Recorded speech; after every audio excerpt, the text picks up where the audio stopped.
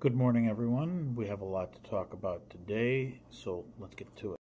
Evidence has come out that Blinken has been covering for Israel, knowing that they have been blocking aid to the Palestinians. Hezbollah has launched its first ballistic missile into Israel, and Chappel Roan thinks voting for Kamala might be a bad idea because she's pro-genocide. If you haven't been following the news, the United States Secretary of State Anthony Blinken testified before Congress that he had no knowledge or any information that would lead him to believe that Israel was blocking aid to the Palestinians. Now, he said this while they were putting rocks in the street. Like, you could see with your own eyes. It was happening as he was lying to Congress. I mean, he's a war criminal. He's a piece of shit. So that's what they do. They lie and they hide things. It turns out that two governmental agencies from the United States had informed him well beforehand that indeed they were blocking aid at an alarming rate and causing a great deal of concern while killing aid workers that were even from the United States. International agencies were warning them of violating human rights laws, and so were internal State Department memoranda. But Blinken decided it would be best to go before Congress and lie. And you wonder why there's impunity, and you wonder why Israel feels like it can do whatever it wants to do. Now, what happens when Russia sees this and says, well, Israel can kill 15,000 babies. Let's just line up the babies. Nobody seems to care about that. Or North Korea just says, hey, I guess it's okay to murder women and children so long as we pretend like we're looking for something that is nefarious, right? I guess we don't get it, that that's what could end up happening. So now we have our Secretary of State verifiably lying to Congress to cover for Israel. Blinken is a dual citizen with Israel. Next, I'd like to discuss the issue of the ballistic missile that was fired by Hezbollah towards the Mossad agency near Tel Aviv. So they are in the process now of what Shin Bet, which is a Israeli defense agency, says, scratching the surface of the abilities of return fire. Shockingly, Hezbollah has only been attacking areas that are occupied and military targets, whereas Israel will just bomb anybody and anything to get that rush, I guess.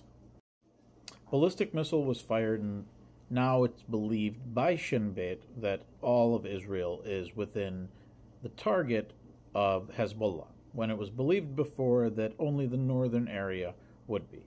Today, the hypersonic missile was blown out of the sky, and it is believed by the Israeli occupation forces that the intent is to test these ballistic and hypersonic missiles before trying to flood the Iron Dome with cruise missiles and confusing missiles before they fire further into Israel. Now, Hezbollah has made it clear, just stop in Gaza and we'll stop firing, and then your people can return to the north where they have occupied southern Lebanon and northern Palestine. Israeli economists have said that operating the Iron Dome so far against Hezbollah has cost them $1.3 trillion. And the cost of continuing to operate it, if they have the munitions to be able to keep up with the amount of rockets that Hezbollah claims to have, would be astronomical. Speaking factually, Hezbollah has only targeted occupied areas and military structures. Israel has really only targeted civilian structures.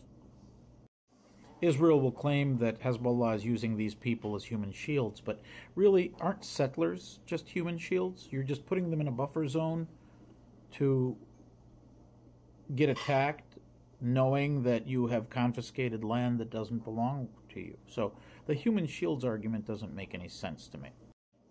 Additionally, if they say that they're attacking civilians, my question is this. If every single person is conscripted into the military, then isn't every single person a military officer or military personnel at that point? So, who are the civilians? I'm not saying anybody deserves any of this, and I hope that none of this escalates. What I'm saying is the semantics of the Zionist regime are bullshit.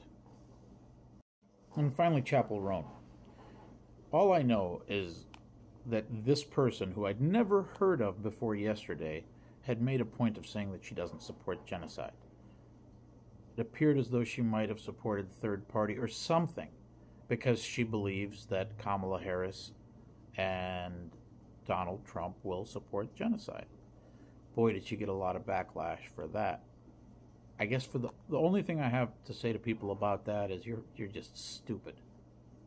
Let her say whatever the fuck she wants to say. It's a free country. We have freedom of speech. Elon Musk hasn't killed it yet. And if Miss Roan believes that that's the right thing for her, let her vote her conscience. Yes, that's a shark behind me. Yes, the symbolism is 100% intended. And if there is any more news, yes, I will bring it to you as soon as I can.